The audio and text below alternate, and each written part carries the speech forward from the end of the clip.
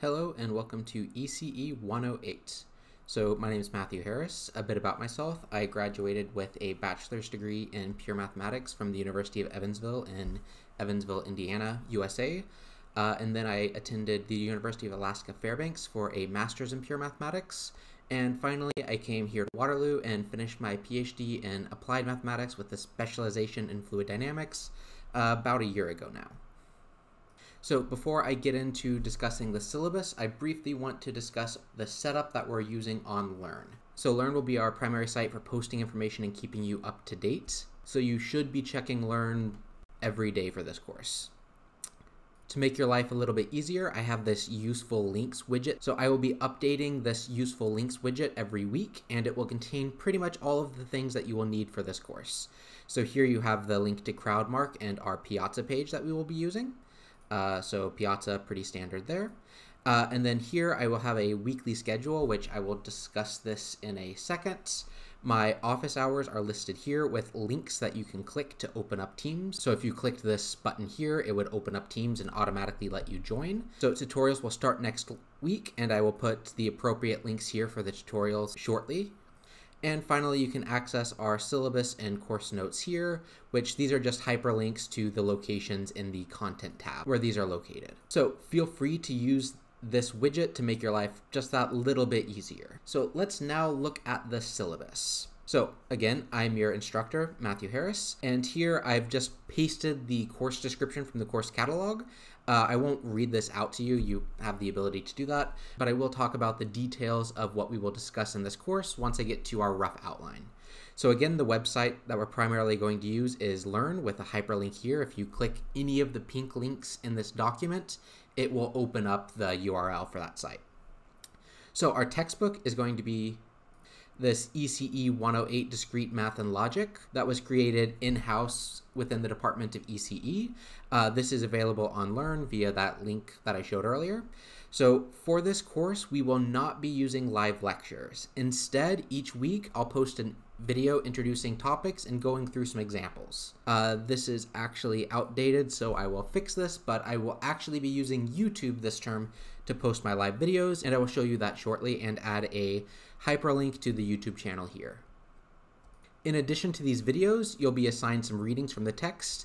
I highly suggest that you keep up with the readings and the videos, because if you start to get behind, it can be pretty difficult to catch up with some of the materials that are covered in this course. And again, each week I will have a schedule, so explicitly here I will have a link to a weekly schedule covering the information for that week. So in terms of the content tab, that will be posted here on weekly schedules. Here in lecture slides, I will actually post the slides that I use in the videos in case you want the slides directly, and your assignments will be posted here. So now, getting help. So for this course, we are going to be using Piazza extensively. If you have any questions, feel free to ask on Piazza. You can post any time of the day. I'll get to it as quickly as I can. And if you're a bit nervous on posting, you can post anonymously to your classmates. It won't be anonymous to me, so I can keep people from trolling, that type of thing. But I don't judge student questions, so ask any question you have. The only bad question is a question not asked. So on Piazza, you can ask questions regarding assignments, but do not post full or partial answers to the assignments. So if you're ever questioning if something's not allowed on Piazza, you can send me a private message and I can tell you whether or not that's an appropriate question to post on Piazza. So initially, I'm going to be the only instructor monitoring Piazza, but if there are more questions than I can handle in a timely manner, I may add some of the TAs to monitor Piazza as well. So just keep that in mind. So for office hours, I have two sections of office hours. So office hours are on Tuesdays from 10:30 to 11:30 a.m. EDT, and Thursdays from 8:30 to 9:30 a.m. EDT via Teams. So again, if you click these links, it'll lead you to my office hours, or if you click these links here, that'll also open office hours. Okay, so in addition to office hours, we will have tutorials. So tutorials will be starting in week 2, and they will run on Tuesdays from 12:30 to 1:30 for section 41, and from 3:30 to 4:30 for section 42. So you can attend either session, but I do reserve the right to force you to attend the tutorial for your section if it so happens that I have 200 students going to the second session and no one going to the first session, just to keep things balanced. So for this course, there will be 11 written assignments numbered 0 through 10. These must be scanned and submitted electronically via Remark, and they will be due at 9 p.m. EDT on the dates below. So explicitly, all of them are on a Friday other than this assignment 6. Assignment 6 will be moved to Wednesday, June 30th instead of the Friday due to Canada Day. And I will appropriately adjust the difficulty of assignment 6 to keep in mind that it's due a little bit earlier than normal. So late submissions will not be accepted regardless of circumstances. So assignments will normally be available at least 1 week before their due dates. My goal is to have them uploaded the Wednesday, the week before they're due, so you have a little bit of extra time. And all submitted solutions will be marked. So if you have a concern regarding your grade, you should bring it to me within 1 week of receiving the graded assignment. Grading concerns submitted to me after 1 week of receiving the final graded assignment will not be considered. And do keep in mind that the TAs will be marking all of your assignments. So when you send your grading concerns to me, I was not the person who marked your original assignment. Now, you are encouraged to work together to solve assignment problems, but your final write-up needs to be your own. You should not look up full or partial solutions on the internet or from any printed source. The use of homework sites such as Chegg, Course Hero, Stack Exchange, etc. is strictly prohibited, and I will be monitoring multiple homework help sites, so don't try to cheat. Okay, again, here's the table of when various assignments are due. Now, for this course, we will have 2 exams. There'll be a midterm that will be distributed Thursday, June 24th at 11 a.m. EDT, and it will be due for submission on Friday, June 25th at 11 a.m. EDT. The date of the final is still to be determined, and I will provide you with the date for the final once I have it. So for our final grade calculation, 25% comes from our written assignments. I will drop the worst written assignment. So each one of your assignments, with the exception of the worst assignment, is worth 2.5% of your grade, so take them seriously. The midterm will be worth 25% of your total grade, and the final, which will be cumulative, will be worth 50% of your final grade. If you miss a single test for a documented reason, its weight will be distributed between the written assignments pertaining to that missed test material and the remaining test. If you miss both tests for documented reasons, then you may be eligible to receive an INC grade. So the rest of this is the standard academic integrity, don't cheat, and the other standard university things that go into a syllabus: grievance, discipline, appeals, notes for students with disability, mental health information, and this information is also available on the course learn page. So if you do need it, it is there, and the university's diversity statement. So now let's look at the tentative course schedule. So I do reserve the right to divert from the schedule somewhat if needed, and keep in mind that the weekly schedule will be uploaded to Learn right here, so you can see all of the information for the schedule for that week. So ECE 108 kind of naturally splits into 2 sections. In the first section, covering weeks 1 through 6, we introduce formal logic, how to prove mathematical statements, discuss some of the basic properties and definitions of sets, and then introduce the idea of functions as things that map elements from one set to another set. So as an engineer, this introduction to logic is directly applicable to circuits. Circuits basically speak the language of logic, and there are direct analogs between how circuits work and how logic works. Further, the proof techniques will allow you to understand how mathematics works in a deeper way. Generally speaking, in mathematics, we assume certain things are true, and then we can use logic and proof techniques to prove that given our assumptions, our proposition must hold. This is unlike many other sciences, where you gather information and use statistics to build a theory that may or may not be true, but is instead true to a certain probability. So being able to understand how mathematics works will improve your skills as an engineer, because mathematics allows you to know precisely when you can apply a theorem or when you can't apply a theorem. And also the logical deductive skills that you gain from learning how to prove simple statements can be invaluable when working on real-world problems. Now, the next 3 weeks will be all about sets and various properties of sets and functions. Now, sets are the building block for many of the topics that you've seen in mathematics, such as calculus, etc. And thus, if you really want to understand mathematics at a decent level, an understanding of sets is flat out required. This is followed by week 6, where we increase our knowledge of functions by introducing particular types of relations that are important for many real-world applications. Now, the second half of our course is related to counting and probability. In week 7 and 8, we'll talk about combinatorics, the pigeonhole principle, formalize the idea of the factorial that you should be familiar with, and introduce the concepts of permutations, combinations, and the binomial theorem. So these concepts are invaluable when working on finite dimensional problems. For instance, if I want to know the number of ways that I can pull a king out of a deck of cards, or if I wanted to know the number of possible combinations of results when I roll 2 dice. Finally, the last 4 weeks are all about introducing discrete probability and expected value.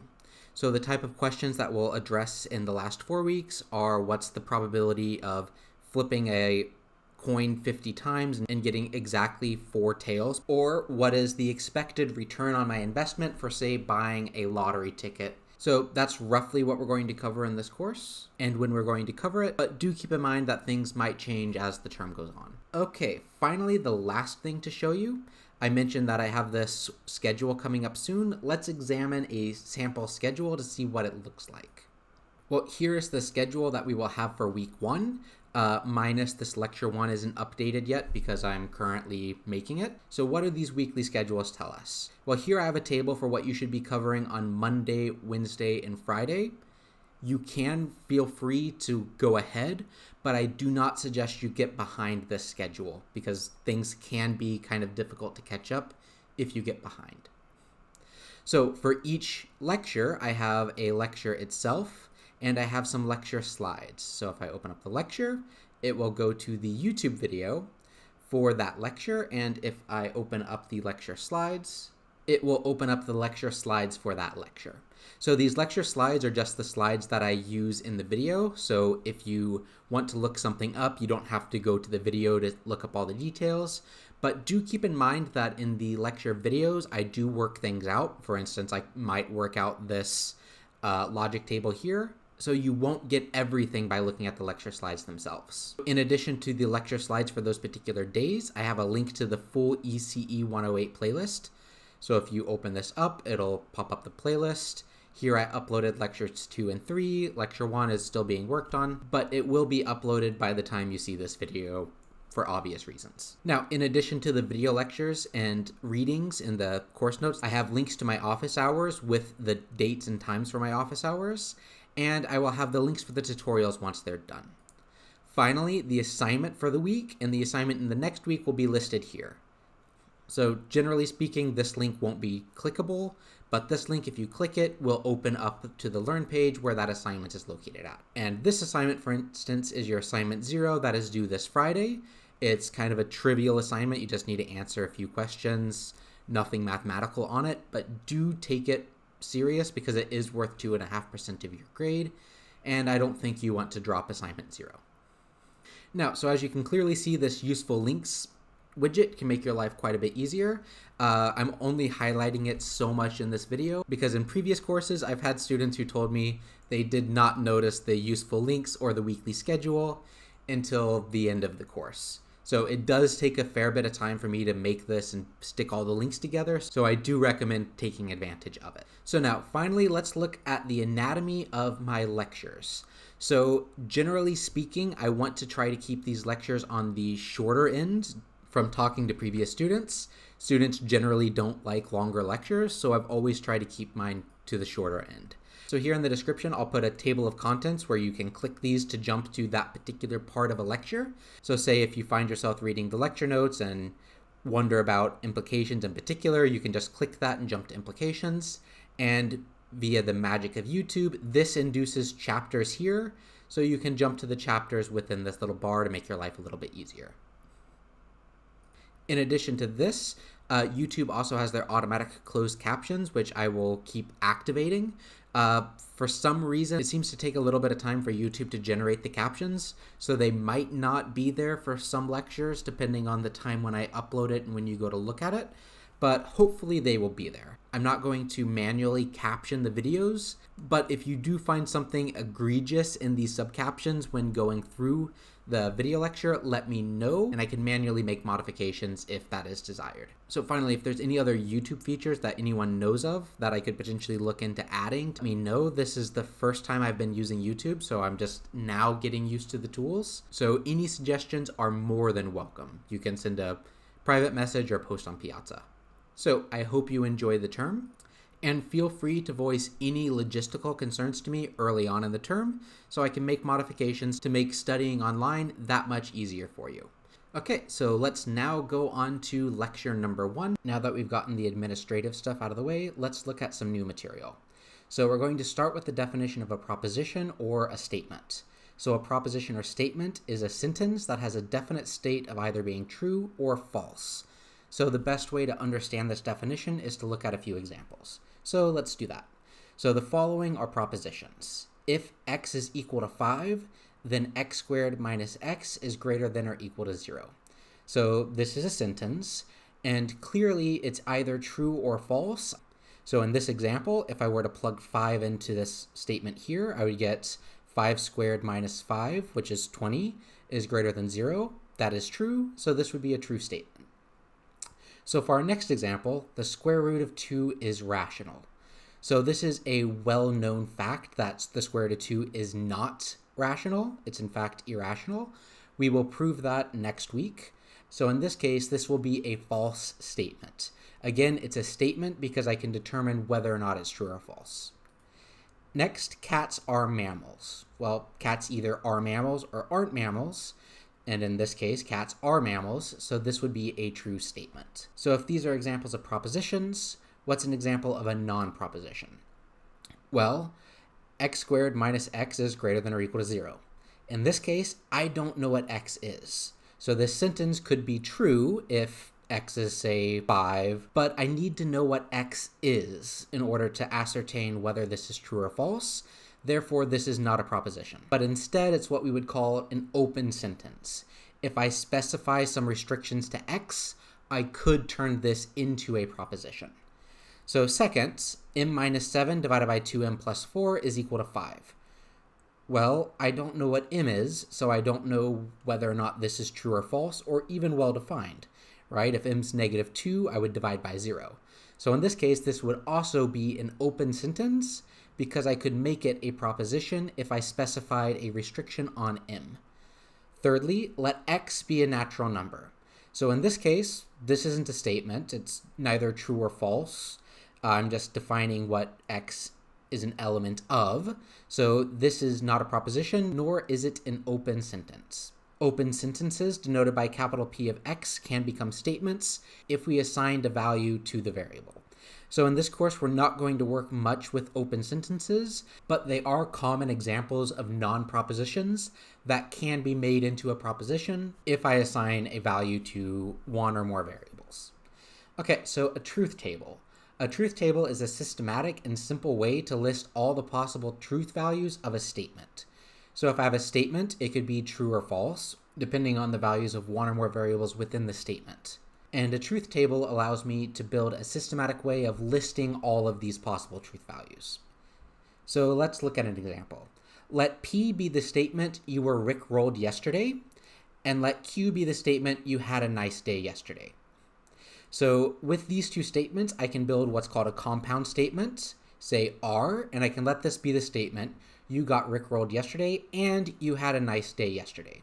So now I can ask the question, what are the possible values of P, Q, and R? So the systematic way to do this is a truth table. So let's do this. If we were to break down R, we can notice that R is simply the same thing as saying P and Q. We got rickrolled yesterday and we had a nice day yesterday. So now if I were to build the truth table of all the possible values of P, Q, and R, how would I do this? Well, I'd first write a table with P, Q, and R at the top index. And now I need to go through all the possible possible values of P and Q and use them to determine all the possible values of R. So since both P and Q can both be either true or false, I will have 2 squared. So the 2 part is coming from the option of true and false, and the squared part is coming from the fact that I have 2 values, P and Q, but I will have 2 squared entries in this table to represent all the possible values of P and Q. So first I can say, what if P is true and Q is also true? So if I was rickrolled yesterday and I had a nice day yesterday, if both of these are true, then obviously I got rickrolled yesterday and had a nice day yesterday. So if P is true, Q is true, then R would be true. Next, we could say have P be true, have Q be false, and then what would R be? Well, if P is true and Q is false, that means I was rickrolled yesterday, but I did not have a nice day. Therefore, the statement you got rickrolled yesterday and had a nice day yesterday would be false. So at this point, we have gone through all of the possibilities of P being true. Now let's look at the possibilities of P being false. Well, if P is false, then either Q is true or false. And in both cases, since I was not rickrolled yesterday, then the statement you got rickrolled yesterday and had a nice day yesterday would be false. So the next two entries will be false, true, false, and false, false, true. So here you can see this table contains the possible combinations of truth values of P and Q, and therefore contains all the possible values for R. So in the next lecture, we'll further get into the details of this AND operation. But for now, this is the basic idea of a truth table. It's just a systematic way of writing the various truth values. So now, one more definition. In the above, P and Q are called statement variables of the truth table, and we refer to P and Q as statement variables because the truth value of R is dependent on the truth values of P and Q. So in some sense, they are the variables of the compound statement. So now let's examine some logical connectives. So first we're going to define parenthesization. So parenthesization is the use of parentheses to force precedence in order to make a statement unambiguous. So for an example, recall how PEDMOS is used to make the order of operations in standard arithmetic unambiguous. Well, in formal logic, parentheses serve the same type of purpose. So let's look at the truth table for the parentheses operator applied to some proposition P. So any given proposition P can either be true or false. Well, if P is true, then parentheses P will also be true. And further, if P is false, then parentheses P will also be false. Thus, our use of parentheses does not change the truth value of a statement. It just allows us to get rid of the ambiguity that could exist for compound statements. So now let's look at negation. So the negation of a statement P, denoted by this not P, is the statement asserting the opposite truth to P.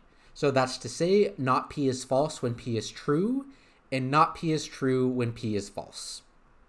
So let's give a couple examples of how to negate statements. So the negation of the statement, if x is equal to 5, then x squared minus x is greater than or equal to 0.